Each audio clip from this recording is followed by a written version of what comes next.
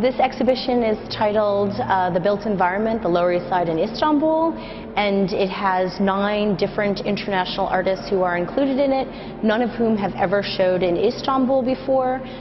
We have one who's from Georgia, from the former Soviet Union, now independent of course, and another from Canada, along with quite a number of American artists.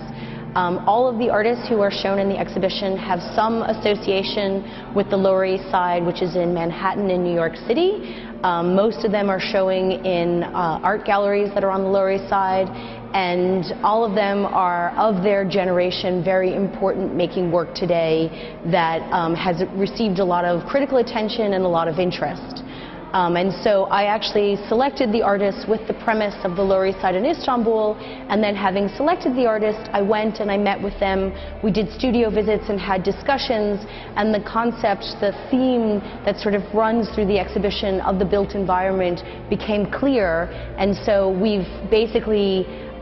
used the works that the artists wanted to include in the exhibition and discovered the theme as a result of the selection that was made. So part of what happened along the dialogue was that several of the artists began to ask for certain materials, we can call them untraditional or unusual materials that could be used for making site-specific works here. And so the discussion about these really odd materials